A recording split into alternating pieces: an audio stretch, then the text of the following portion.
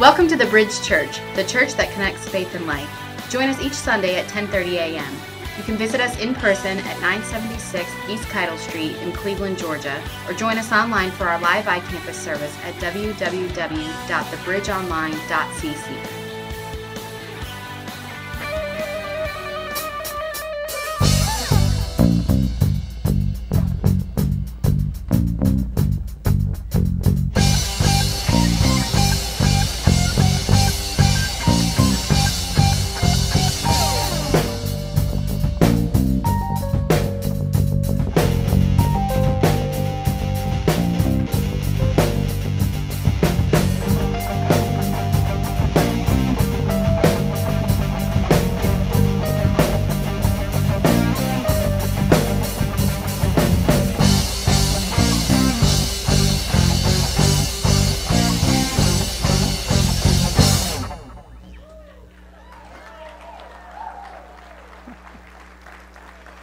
Yeah, so if you can't tell, we are talking about Mission Impossible today. It is so good to have you here at the Bridge Church.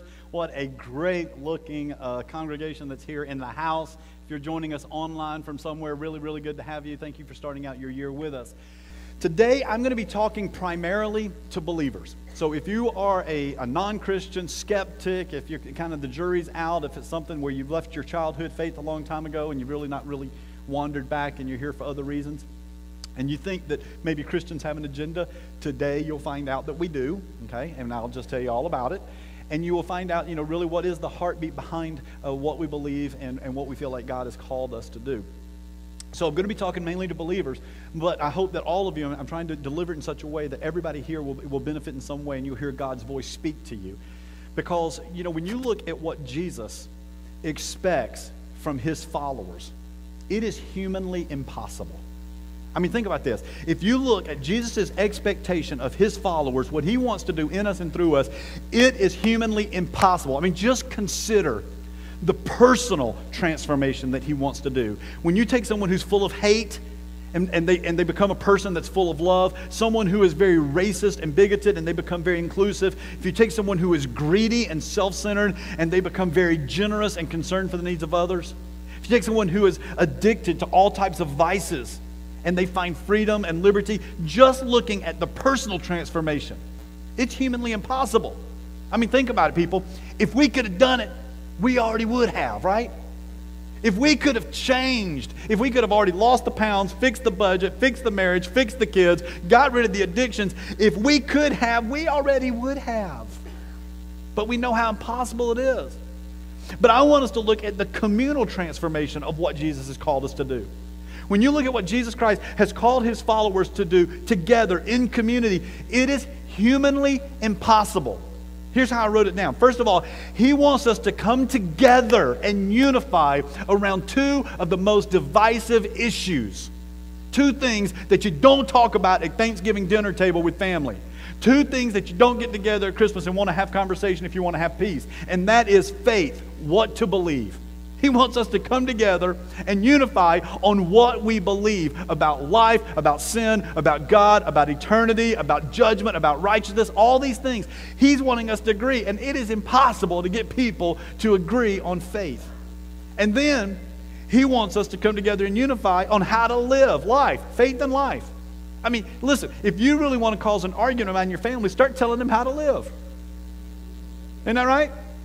Okay, listen, some of you older grandparents, you really want to start a fight, tell your kids how to raise their children. And so he is asking us to come together and unify over the issues of faith and life, which are two of the most divisive issues that we have out there. And not just that, he then wants us to go out and to propagate, to spread ancient stories and ancient teachings that a large part of the world have considered too impossible to be true. I mean, things like a virgin birth, a creator God, resurrection from the dead. He wants us to spread stories that are too impossible to be true and to put our life and base our life upon that. Then He wants us to engage people in culture and to engage them in such a way that it results in not only changed lives, where their lives are being changed, but changing entire cities, entire communities, and literally to change the world. This is what Jesus expects of his believers. It's impossible, isn't it? I mean, when you put it like that, let's just all pack up and go home. Because I'm not sure that we're ever going to pull that off. And I want you, okay, those of you who are believers, you've read the Bible, you've seen some stories or heard some stories. But I want you to listen to this as if you were there that day that Jesus delivered these instructions to his first followers. It's Luke chapter 10, verse 1. After this, the Lord appointed 72 others and sent them 2 by 2 ahead of him to every town and place where he was about to go. Okay, how many people would it take to change our community, to really impact our small city? Okay, he's got 72, and he's going to split them up 2 by 2, so there's only 2 going to be in the city. He told them, the harvest is plentiful, but the workers are few. Ask the Lord of the harvest, therefore, to send out workers into the harvest field. Okay, it is a right time for the message, for the ministry. Everything is right. People are longing for something. They're wanting somebody to come in and change some things. But there's nobody to go out and deliver that message. So I want you to pray. And then here's what he says. After you're done praying, go. I am sending you out like lambs among wolves. Now that right there is not a good marketing strategy. Okay? I want you to sign up to get shot down. That's what he's saying. Okay, I'm going to send you out there, and they're probably going to shred your message. They're probably going to run you out of town. It is not going to be a friendly environment. He knows how impossible it is for us to accomplish what he has sent them out to do. He knows that. He's acknowledging right up front when somebody says, they'll kill us. And he's like, yeah, probably. Man, there's no way this is going to work. I understand. It's like lambs going out to wolves.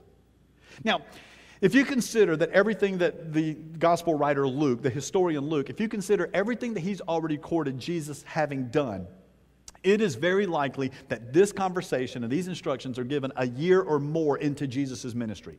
So this wasn't right up front. They have already seen him. In fact, the way that passage starts out, it says, after this, the Lord gathered them together. After this, after what? After he's taught on the hillside, after he's done several miracles, including raising of the dead, after he has taken a couple of his disciples, 3 of them actually, up to a hillside, and they saw him in his, transformed glory as the Son of God, speaking with Moses and Elijah, who had already been dead and gone for a long time. After all of that, after they've seen him cast out demons, after he's already taken 12, appointed them as apostles, and then sent them out with the very same instructions in the very same manner, after all of this, he now broadens the circle to 72, and he puts them in pairs, and he sends them out to everywhere he is going to go. Now, I love this because when it says go, I'm sending you out like lambs. Remember, he said, now's the right time. I want you to pray that God would send somebody. And then when you're done praying, I want you to get up and go. You know what that tells me? We are included in the answer to our prayer for God to send somebody. I know some of you just got done spending some time with family or avoiding family, however you celebrate your, holidays. And you're probably thinking, some of you who are believers, man, I wish God would send somebody to my daughter or my uncle or my parent or my whatever or my neighbor. God, I just wish you would send somebody. And he says, yeah, you're right, because the time is right. They need a change. They want to change. They might even be looking for change. So why don't you pray for God to send somebody? And then when you're done praying, get up and go. Because here's what he's saying to his believers. Yes, you need to pray for God to do something. And for God to send somebody. But you need to realize that you are part of the answer to your own prayer. So I want you to get on your knees and pray like it all depends on God. Then I want you to get up and go.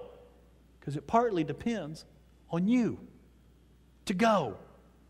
You see, he goes on and says this. Do not take a purse or a bag, in some translations a staff. Do not take a purse or a bag or sandals. And do not greet anyone on the road. Now, when he says don't greet anyone on the road, he's not talking about hospitality here and denying people hospitality.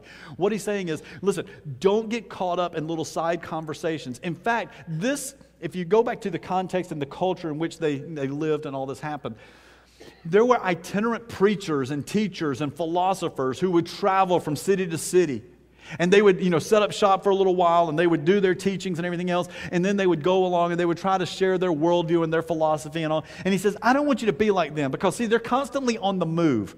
The staff or the traveling bag is an indication that they're not setting down roots anywhere. They're just constantly moving through. In fact, if they stop on the road, not just with a greeting, but to get into a conversation, if they find someone who will lend them an ear, they may forget what town they're going to, get wrapped up in this conversation, and go somewhere else. And Jesus says, no, I'm sending you specifically to places I plan to go. In other words, I'm sending you to places that God is already at work, and that He's wanting me to go and reveal God's activity.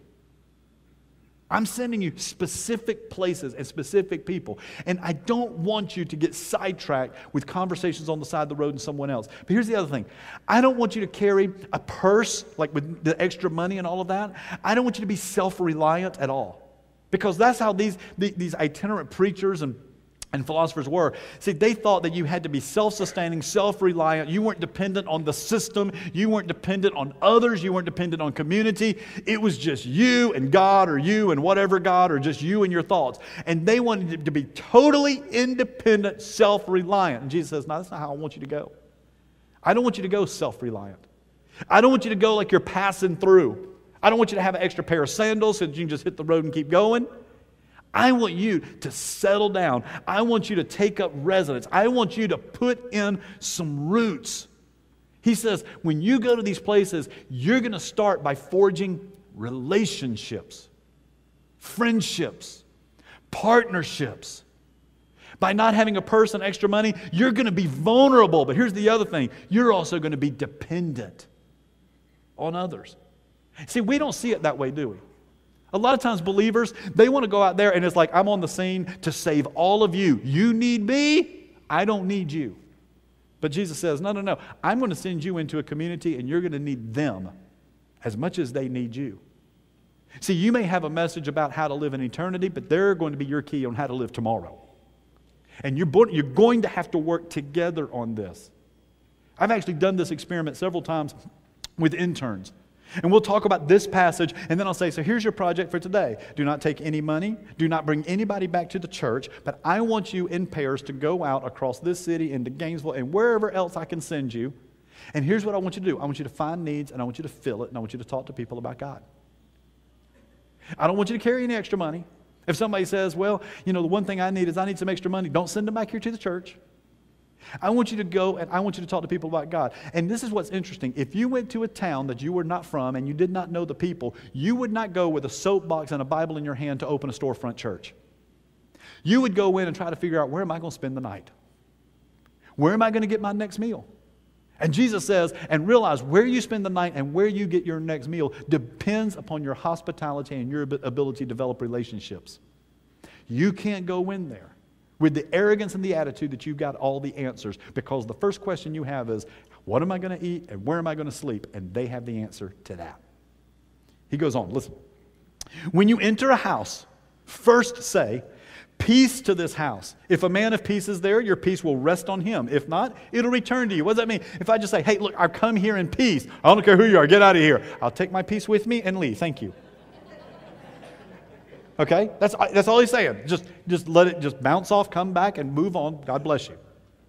Stay in that house. If this is a house of peace, stay in that house, eating and drinking whatever they give you. Boy, I could do a lesson right there, because I've had students who have come into an internship program. They go to stay in a home opener and somebody puts, oh, I don't like that. Oh, I don't eat that. Do y'all happen to have any, you eat what is put in front of you. You are very gracious. He's giving these people some life skills here. This isn't super spiritual.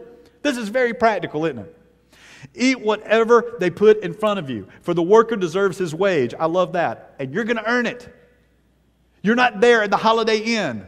Leave the house better than you found it. Clean your room, clean the bathrooms, take care of the yard. They're going to feed you and house you, and you are going to serve them. Do not move around from house to house. Stay there. Forge relationships. Here's what Jesus is saying. I want you to go deep, not wide. See, we think as Christians that we have to go wide and we have to go into a town and there's 400 people and we got to talk to all 400 people. And he says, I don't want you to do that. I want you to find one house. Now, these towns would have been very small. In fact, the hometown that Jesus grew up in, Capernaum, or where he was raised and where he kind of established his ministry base, probably had 150 to 250 people living in the town.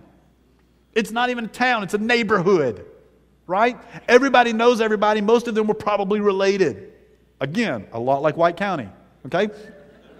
So here's the thing, listen, when they go into these areas, a small community, and they were saying, you don't have to go from house to house to house to house to house and talk to everybody. Don't go wide, go deep. When you find someone who has peace and opens their home, establish some roots and some relationship and serve them in such a way that this relationship grows and the trust is built. And then they will hear what you have to say. See, we want to go wide, and we want to have ministries that expand all across the globe, but we don't go deep. We have very shallow ministries, very shallow discipleship, very shallow messages, because we don't go deep into what's going on into individual people's lives. When I preach up here, listen, the mass number of people that I'm talking to right now that will see this later, I don't know every detail of what's going on, but this is why it's important you get in a growth group or a small group, because there are some people who will know the ins and outs of your marriage and your kids and your work, and you go, well, that's the very thing I want to avoid. You want a shallow faith. And Jesus is saying, look, don't bounce around. Just dig in and go deep relationally with someone to help them. Why? Because you're going to help them identify where God is working in those issues and those areas of their life that we would never know if we don't go deep with one another. We'd never see it.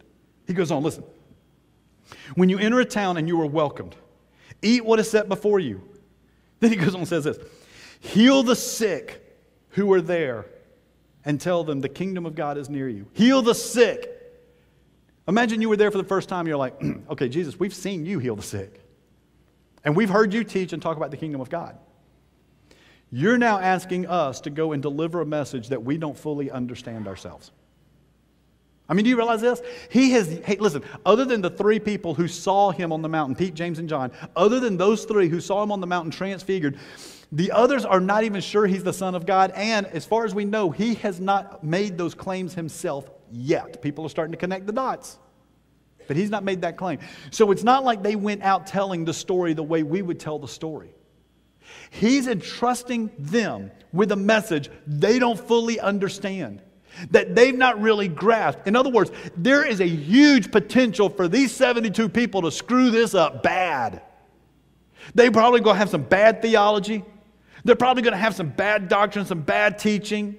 They're probably going to say something that Jesus taught and they didn't hear it exactly right. And somebody's going to ask a question and they're going to go, well, I don't know. I got to get back to you. People are going to stump them with some hard issues, right? Do you realize if you're one of those 72, some of you are sitting here right now and you go, in fact, I was talking to somebody earlier who said that their friend only knew one Bible story. What if you were sent out to a community with that one story? That's it. And then they go, well, I also heard the Bible said something. You're going, don't know, never read that part. Hadn't heard that part. What happened? Listen, have any of you ever done inner city homeless ministry? What happens when you meet somebody there that you're going to change their world and they know the Bible better than you? Wow. And these 72 went out. So some of you who sit there and go, well, I believe in God and I believe in Christ and He's done a work in my life, but I can never say anything because I'm not a pastor, I'm not a teacher, I've not been to school and I don't know it all. I've never even read all the Bible. I've never even read all of one book of the Bible. So God can't use me. The New Testament's not even written yet. And these 72 are going out on behalf of Jesus to declare a message, a simple message, that the kingdom of God is near. What does that mean? I don't know, but don't it sound cool? Don't you want that? I think I do. I don't know what it means. You see, and they're going, and then he says, oh, and I want you to heal the sick. Okay, problem, Houston. How are we supposed to heal the sick? Well, the same way that you saw Jesus heal the sick. What did he do? He just prayed. But Jesus, that's impossible. And he says, I know. I know. And he didn't try to soft pedal it. He didn't try to make it easy. He said, I know. There's going to be sick people, and they're going to expect you to heal them. Heal them. And you go, but I can't do that. I know. And how many of us would have walked ourselves out of that situation, got to the back of the crowd, whenever they split up and say, hey man, tell me how it goes. I'm going back to the house. He had me up to heal the sick. And now I'm done. But here's what he's saying. I want you to meet needs that are impossible to meet without God's intervention. And when I look back at 2014, can I tell you there have been times we have met needs of people that are impossible for us to meet on our own. During a year when our budget was flat or actually down below expectations, I'll just tell you right now, our budget was down below expectations. Can I tell you, because of partnerships and things that God aligned for us, not that we went out there and got, they actually came to us. They called us on the phone, said, here's what we want to do. By the time it was done and over, they said, forget that. We'll just give you the money and let you do it. Do you realize when our finances have done a little bit of this over the year, our benevolence has more than doubled and done this? It's impossible. In fact, do you realize that someone who doesn't even attend our church shows up with a $5,000 check to help people in our community in the last week? How is that even possible? How is that possible? Because we could not humanly do it. And he says, I want you to go out there and I want you to look at the physical needs and the financial needs and the emotional and the spiritual needs. And I want you to meet the needs of people that's impossible for you to meet on your own. You're going to be dependent on their hospitality, and you're going to be dependent on God's Holy Spirit. And then he says, I want you to give help and hope to people who need it, who will receive it, where it's welcome, where it's needed. And I want you to give God credit. I want you to tell them the kingdom of God is here. I don't want you to tell them the Bridge Church is here. I don't want you to tell them that you're here. I want you to tell them that God's kingdom is near. God's kingdom, the place where He rules, where He reigns, where life works as it should, under the authority and the will of God. It's here. And this is what it looks like. And this is what it feels like. He goes on, he says, but when you enter a town and you're not welcome, go into the streets and say, even the dust of your town that sticks to our feet, we wipe off against you. But be sure of this, the kingdom of God is near. He's saying, listen, don't allow rejection by some people to become a distraction from God's purpose. And how many times do we do that? How many times do we carry the baggage of one bad relationship into the next one? Or we carry the rejection at one workplace into the next workplace? Whenever we go and we have the best intentions and the best motives and all of these things, and it just doesn't work, and the conversation that we had at Thanksgiving blew up in our face, they didn't like it, and we now say, I'm not going to talk like that to anybody else ever again. And he says, don't do that. Don't do that. You just sit there and say, you know what? I'm not going to carry the dust of this town. I'm not going to carry the scars, the memory. I'm not going to carry the baggage or the bitterness. I'm not going to carry any of that kind of stuff. I'm just going to leave it all here with you. That's with you. But I'm going to keep doing this. And I'm going to keep talking this. And I'm going to keep living this. Even though you didn't get it and you didn't want it. This is between you and God. I'm carrying none of this emotional baggage with me. But before I leave, I want you to understand, the kingdom of God is near. Your response does not affect or negate God's will. It doesn't. There are people who will say no, and God will still do what God's going to do. If you look back into the Old Testament, that movie that's out right now, Exodus, about Moses leading the people of Israel out of Egypt into the promised land, right? But if Moses had said no, Israel was still coming out, and they were still going to the promised land. And there's people who may say no to the kingdom of God and to Jesus Christ and to God's will. And you may be sitting here today and you may say no. But that doesn't negate God. It doesn't mean He doesn't exist. It doesn't mean His kingdom isn't real. And it doesn't mean He's not going to accomplish His will and purpose. It just means you're going to be left on the outside of that because you opted out. But God will do what God's going to do. So here I'm talking to all the believers here. Are you going to be one of the 72? Are you going to be one of those who step up and says, God's going to do. Jesus is here to do something. He's going to accomplish something. There are churches on every corner in this county, across this state, across this nation, around the world. Because God wants to do something. Are you going to be one of the ones that God does something through? I mean, that's the question we really have to ask ourselves. Because see, listen, your confidence does not come in winning an argument with someone. Your confidence comes in seeing the kingdom of God take root and come alive in you. When I look at where I am and where I know I could be or would be If God had not touched my life at 6 years old, at 14 years old, at 18 years old, at 24 years old, if God had not done some incredible work in my life over that period of time, I know how wrecked my life would be, how wrecked my relationships would be. Some of you have got the battle scars of that. You've got the reputation of that. And God has redeemed and reconciled, and God has brought you out of some things. I've been joking as I've talked to people today. It's 2015, people. Some of you, the odds were against you. You would make it here. Or that you would make it here on the outside of bars. Right? It's amazing what God has done. And so my confidence in the kingdom of God is not winning an argument and convincing someone. My confidence in the activity of God in Christ is not to see someone whose life was wrecked get turned around. My confidence in all of that is my life was wrecked and has gotten turned around.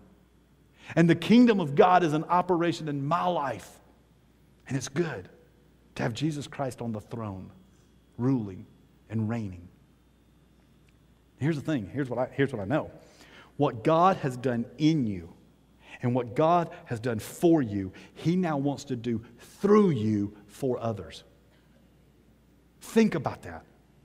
Think about that. I mean, look at the words there on the screen and see it. What God has done for me and in me, He now wants to do through me for others. Let's just look back at 2014. For some of you, it was your best year ever. I know. I got Facebook. I see it. Right? You post all the pictures. You put all the things out there. I mean, for some of you, 2014 was the start of a new relationship, a new job. Some of you got a new home, a new house. Some of you, listen, physically and emotionally, you were healed in 2014. God did something to help you turn the corner physically from some real physical issues or from some emotional wounds. Some of you were delivered from addiction. You finally took that step. You got into a program. You finally reached out from help. But you have now spent your first year or your first 6 months or your first 3 months or your first 1 month in 2014 clean. And you've turned a corner here.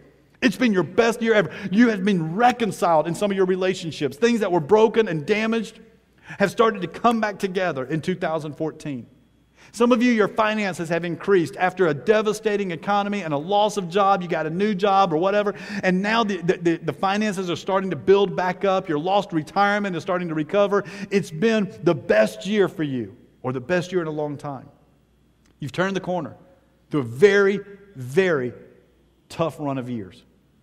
Some of you thrived because of God's mercy, His blessing, and His provision in 2014. And God wants to do through you for others what He did in you and for you in 2014. Now, there's others I know on the other side of that equation. It was your worst year ever. Some of you came out of 2014 and you've gone through a divorce. You've lost your job. You've lost your home. Some of you have all three. I know.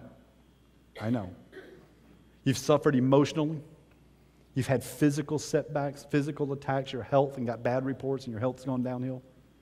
Some of you have strained or broken relationships that got fractured in 2014. You have financial loss, financial setbacks.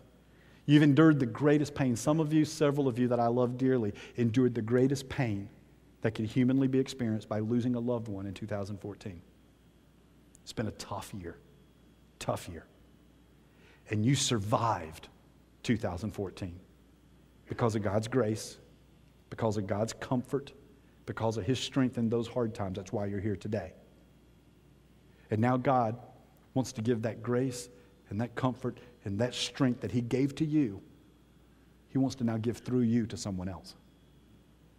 So it doesn't matter if you feel like you're on the winning side or the losing side of 2014. We are here today because of God's activity in our lives. And what He's done in us and what He's done for us, He now wants to do through us for others. In John 17:18, here's how Jesus said it.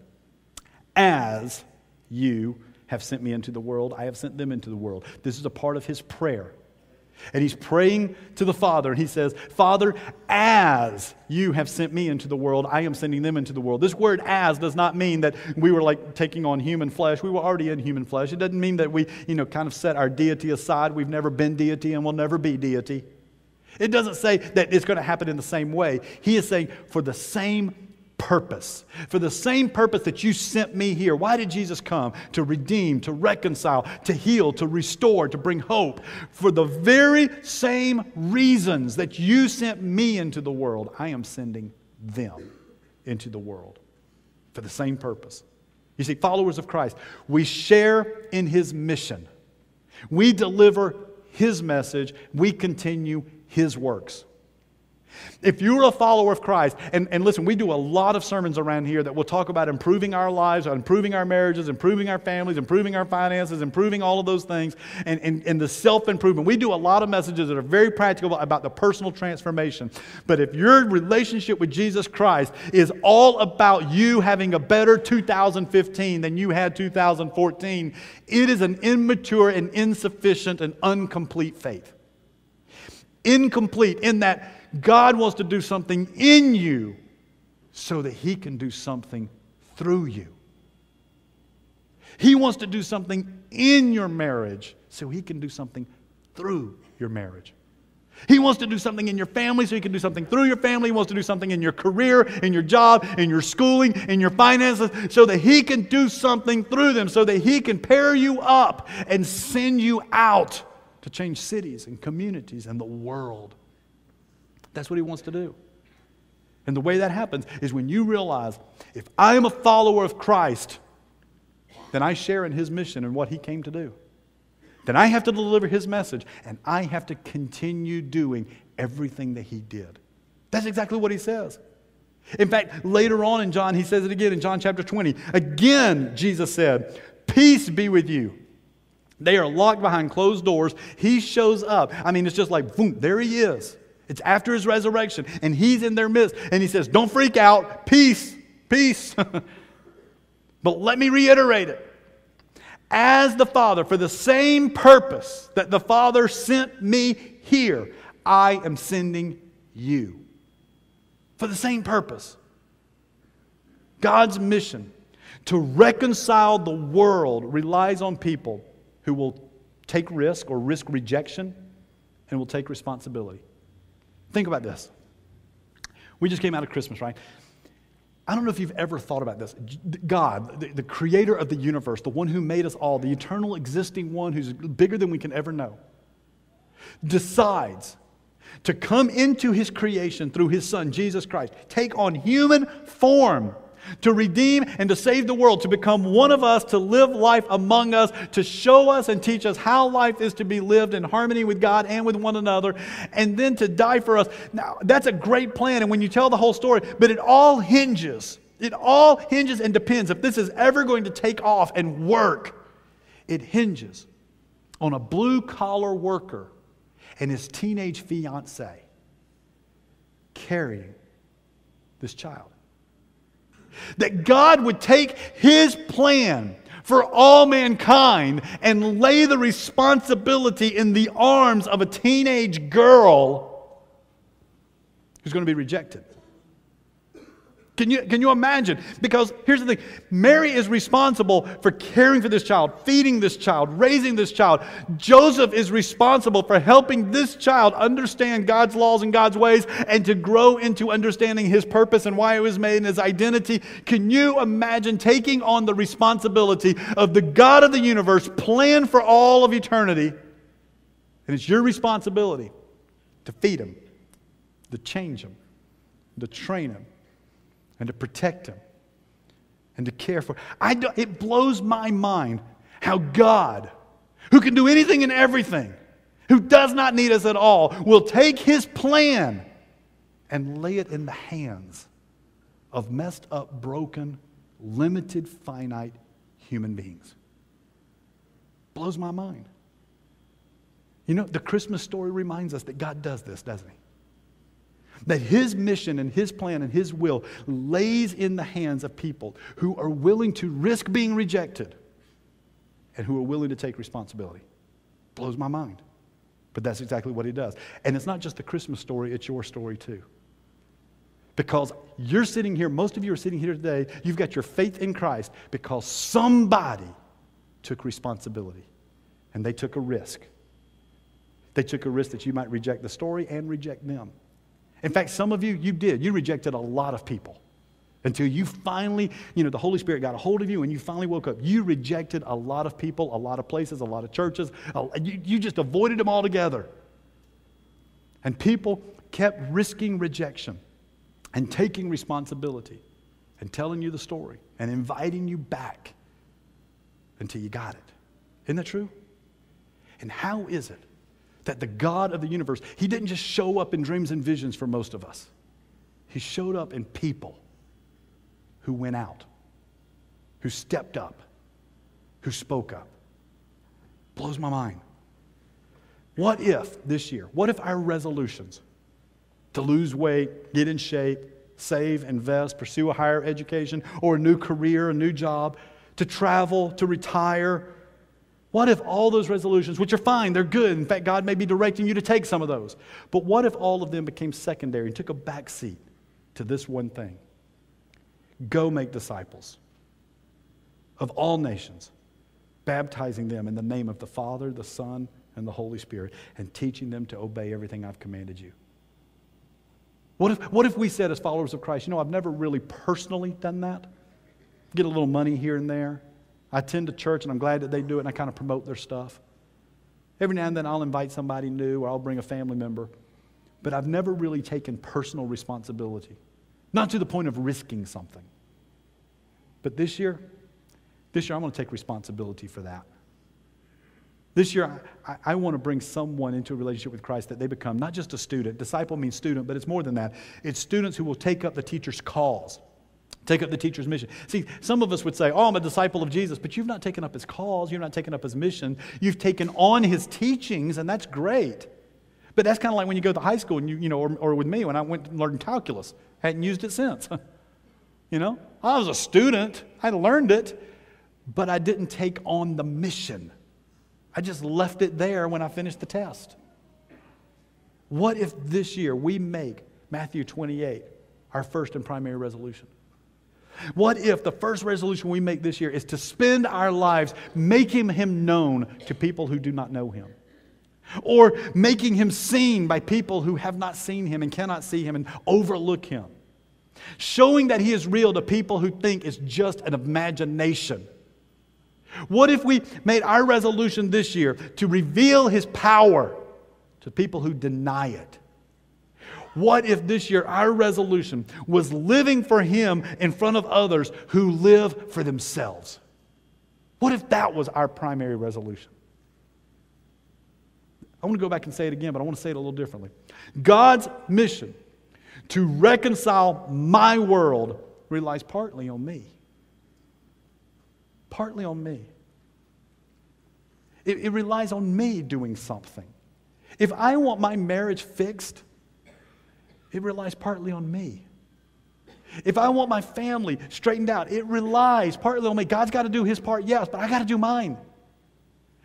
If my community, if my neighborhood, if my school, if my workplace, if it's going to be changed, let's get even bigger than that. If the world is going to be impacted and changed for Christ, it relies partly on me. Not my church, not my pastor, but me. Have you ever looked in the Scriptures, looked in the mirror and said, this is partly for me. I'm supposed to do this.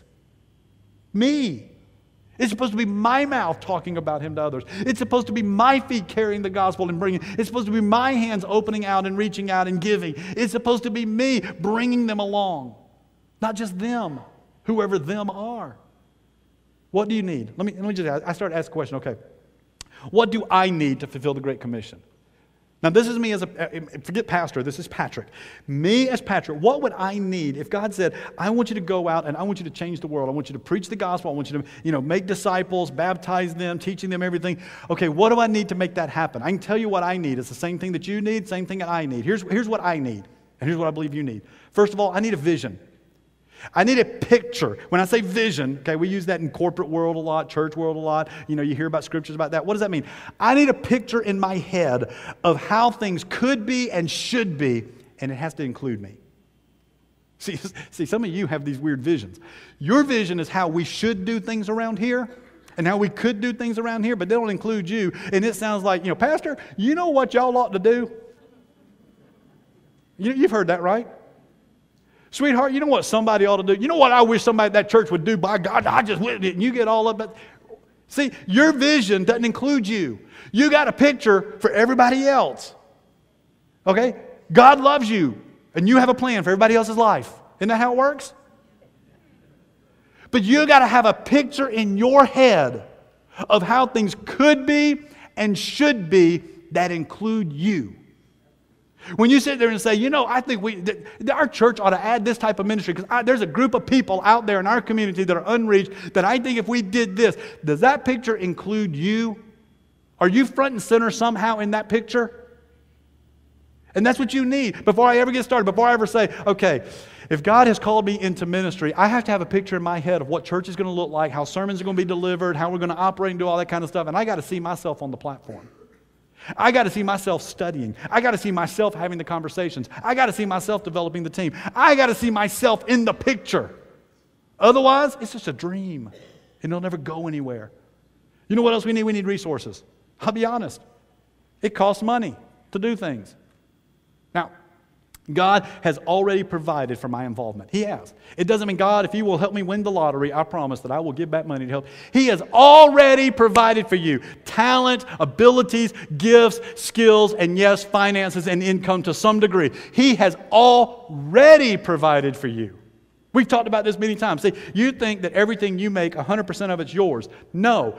God gave 100% of your part to you. That's 90% of what you bring in. He gave you an extra 10% so you could participate. You just did your math wrong and you thought all of it was yours. 100% of the 90% is yours. But He gave you an extra 10% so that you could always participate in what He's doing. Always.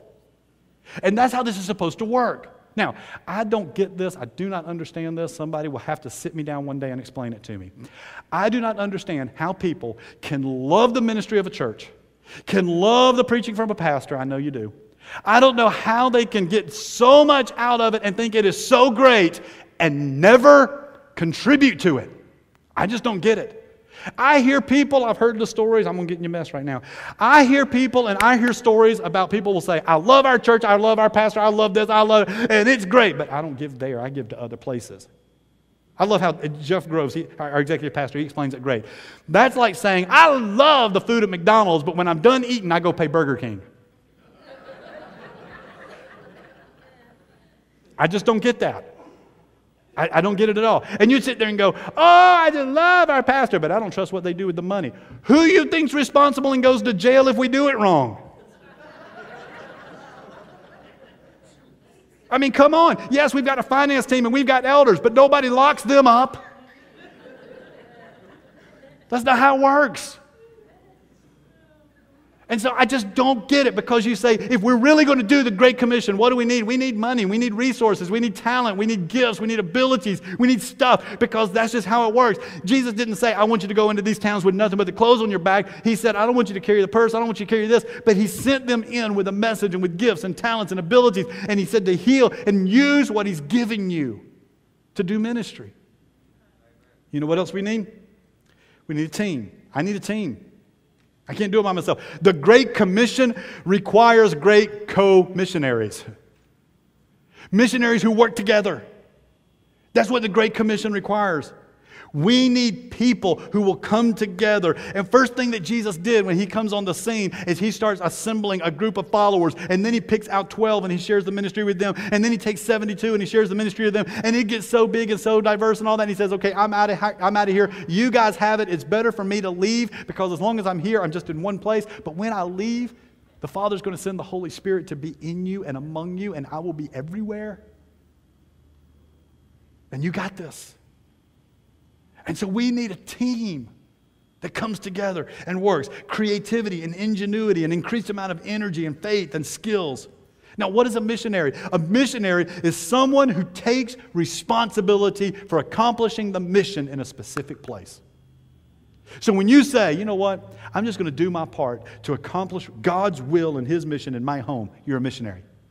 When you say, I'm going to do my part to accomplish God's mission and God's will in my school, you're a missionary. When you say, I'm going to do my part to accomplish God's will and God's mission in this community, you're a missionary. If you go overseas, you're a missionary. See, you thought missionaries went everywhere else. No, a missionary is someone who takes responsibility for accomplishing the mission in a specific place.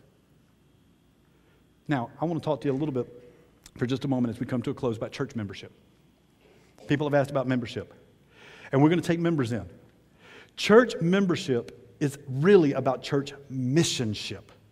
It's not like joining the health club or somewhere else where, what do I get out of this? It's not joining the book club where you get some discount. See, members always want to say, if I join, what do I get in return? Church membership is not about membership. It's about missionship. It's saying, hey, here's the mission that God has put this church on and what He's called them to do, and we're going to share in the responsibility of making it happen. Church members who share in the mission take personal responsibility for turning a vision into a reality. That picture we have in our head of what could be and what should be and what God wants to do. When we take personal responsibility for that and turning that vision into reality, then you have joined in the mission. That's what church membership's about. See, some of you want to join a church so you get to have a say-so. You get to have a vote. But then you don't contribute to the church. So it's interesting that you want to have a vote on how a church spends money that you don't give. Do you understand why the world calls us hypocrites?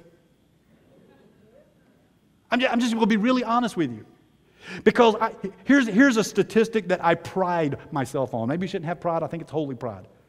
We have fewer members than we have attenders at the bridge. I'm really proud about that.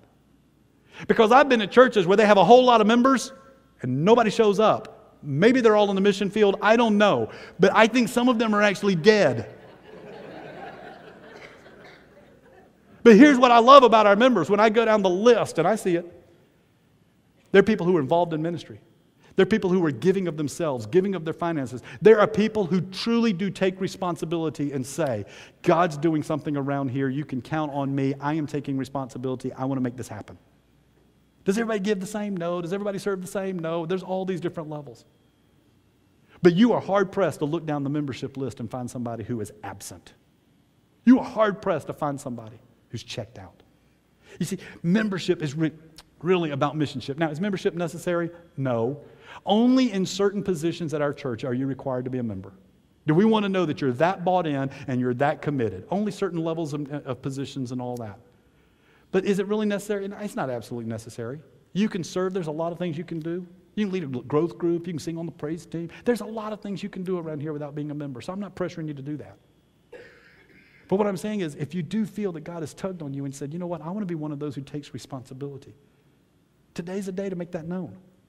It's not necessary, but it does signify to one another and to the world that we are together on the impossible, on the faith and life issues, that we have come together on mission, vision, doctrine, values, the faith issue, what we believe, we're together on. That life issue, how we're going to live, we're together on. It communicates that we are fully committed to one another and to the cause that Christ has called us. And that is to go out, engage the world in such a way that lives are transformed. To spread these ancient stories and teachings to other people so that we can see lives and communities completely transformed. Members commit to God and to one another. Here's what it is. If you're a member, you're committing to God, you're committing to one another, and even to our community, that you will pray. That you will pray and you will seek God's will and you will seek His face and you will ask for His Holy Spirit to guide us and dwell within us and move us and give us wisdom to accomplish what He sent us out to do. That you will invite. Yes, if you're a member, that you are committed to inviting people to, whether it's a service or whether it's a growth group, but an appropriate event or opportunity where they can hear the message. You can deliver the message. You can deliver the gospel. You can talk to them as Shane was doing up in Gatlinburg with this young lady. You can do that wherever you are. I want you to do that. But you're also saying, and I want to invite you to become part of a movement, of a body of people who are searching out God, who are seeking after Him and following Christ. And you're going to invite them. Now, let me give you a little hint here. Another church down the road did this. I thought this was great. All of you, if you're looking to invite, these should be little triggers in your ear, okay? Little triggers in your ear. Listen for the nots. I love this, knots, N-O-T-S, knots, 3 knots, okay? They're not going to come up on the screen. You may want to write this down. If you're out talking to somebody and you hear 3 knots, this is a good trigger for you to invite them to church. If somebody says, I'm not involved in the church, or if they say, I'm not doing anything this weekend. You hear people at work say, or at school, what are you doing this weekend? Oh, I'm not doing anything this weekend. Invite them to church. When you sit there and say, hey, we're doing something at church. Oh, I don't go to church. I'm not involved in the church. Oh, not. Invite them to church. Invite them to something. Here's the other not. I'm not doing well. How are things going? Oh, not going so well. Things aren't going so well. When you hear that not, invite them to church. Here's the other one. Not prepared. I'm not prepared. Oh my goodness, my girlfriend's pregnant. I wasn't prepared for that. I'm not prepared. I'm not sure what I'm supposed to do. Just lost my job. Not prepared for that. Invite them to church. Okay, other things you're going to do. You're going to give. You're committing to give. You're committing to say, I will share of my resources and I will do it consistently and faithfully. I will start with percentage giving and do everything that I can. Why? Because the mission that God has called this church to do relies upon me.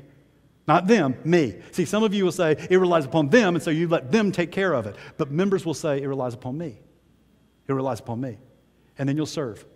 You'll find a way to serve in the church community. You'll find a way to serve at the community at large. And it's kind of like going out, and it's not about the bridge, and it's not about me or you. It's about the kingdom of God. The kingdom of God is near, so we're going to serve, and we're going to let people know. Now, here's what I'm going to ask. Listen, I want new members. If you joined the church, we didn't even do this last year, so I want to go back and kind of pick this up. If you actually became a member, you filled out the form. We have a blueprints manual. You understand all of that. You filled out the form and you turned it in. If you did that in 2014, anytime, the last couple of months, we've had several people over the last couple of months who have joined. If you've done that, I want you to get out of your seat and I want you to come stand right here. I'm not going to embarrass you. You won't have to say a word. I'm not putting a microphone in your mouth. Just want you to come and stand. If you joined in 2014, come right on up here and just kind of stand and stretch out across the front, looking this way towards me. These are the people who joined in 2014. And it's interesting, as they come, I'm looking at every one of them and I can tell you where they serve and what they do. I can tell you where they serve and what, I love it. Some of the newest ones right here walk in and start going, can I change that light plug? That plug over there is broke. Can I fix that wire? Can I start? And started taking responsibility. Thank you. See, that electrician. See, God has already provided. Already provided. Now, here's what I'm asking you. If you are here and you said, you know what, I knew this was coming and I'm prepared, and today's the day that I plan to join the church, I want you to be able to come with them right now. Come on. If you're here today and you say, I want to join, there was a few of you. Some of you already slipped up here early. I say, come on.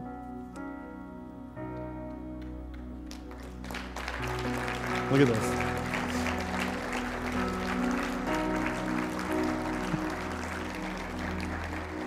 Look at this. And you know what's so beautiful is as I see people coming, I can, more than half of them, I can already tell. They're already doing this, they're already doing that, they're already taking responsibility. They're already there.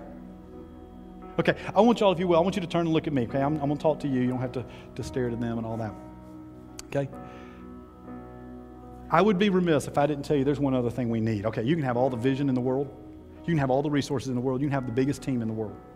A lot of organizations do that, and they're not churches. If we don't have the Holy Spirit, we're dead in the water. I've told you this whole sermon, everything He's asked us to do, we're talking about life change. It's impossible. It's impossible. Kirk, I know your story. It is impossible. If God didn't get a hold of you, that you'd be standing here today, married man, with a baby and another one, little new baby right there. Look at that.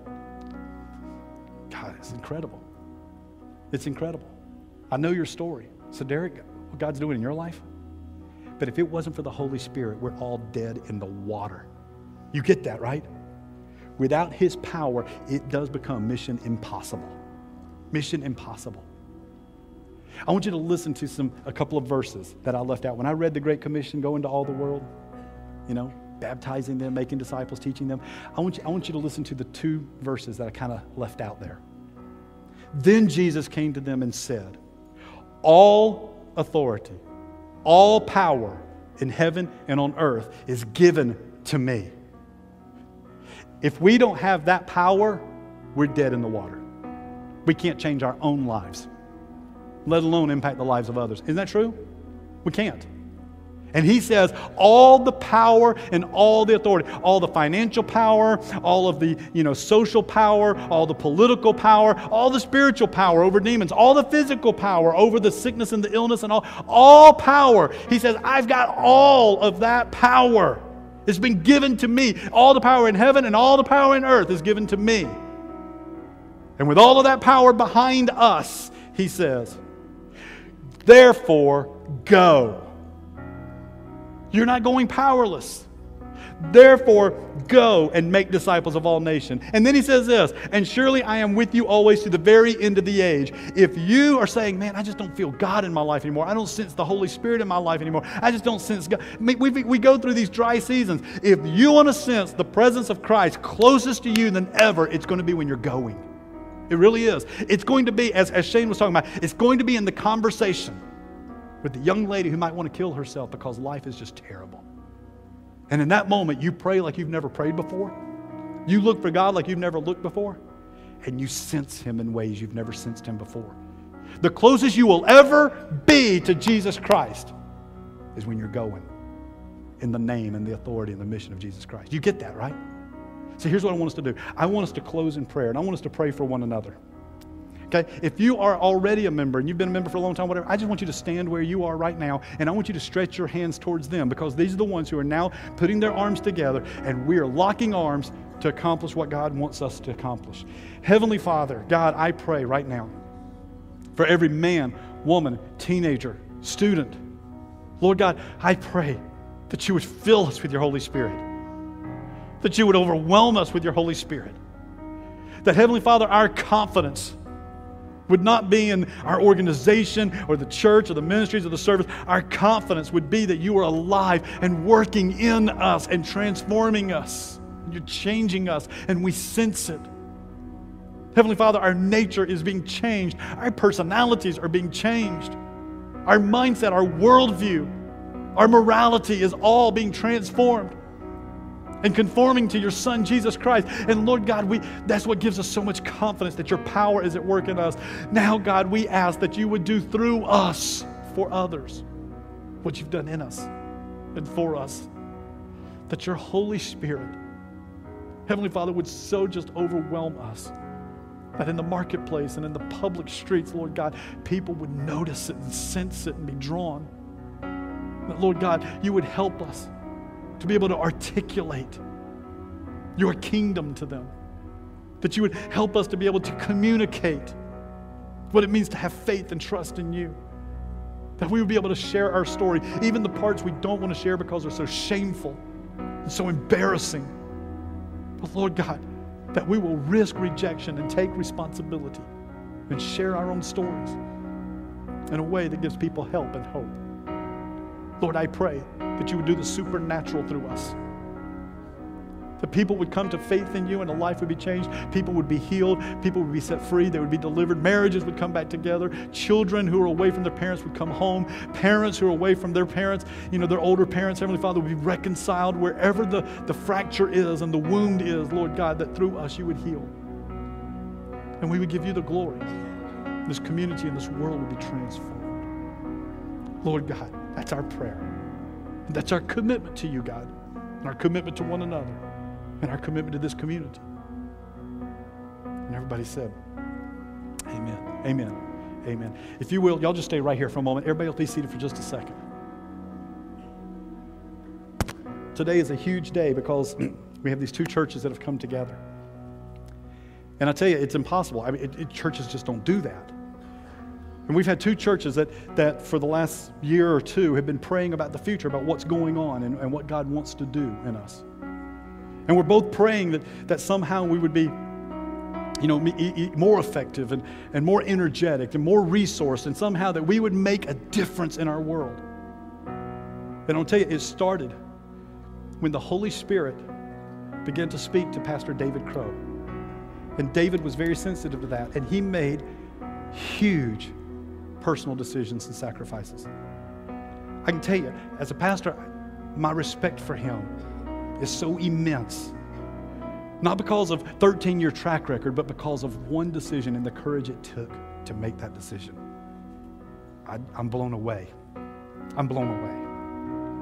A few years ago, we celebrated our 35th anniversary, and we brought the founders of this church who started this church. All of us are here today because of this handful of people.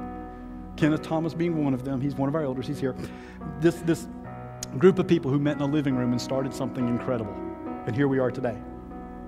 And so we came up with this award, the Bridge Award, Bridge Church Founders Award, about those who help connect faith and life and do something pretty. And we gave all of the original founders that day. We've given, I think, one other elder that award because of significant sacrifices and contributions to helping the mission and the vision that God's called us to do to be furthered. And David and Lori, I'm going to ask, I know you didn't want to do this, but just suck it up, man. I want you to come up here. Both of you.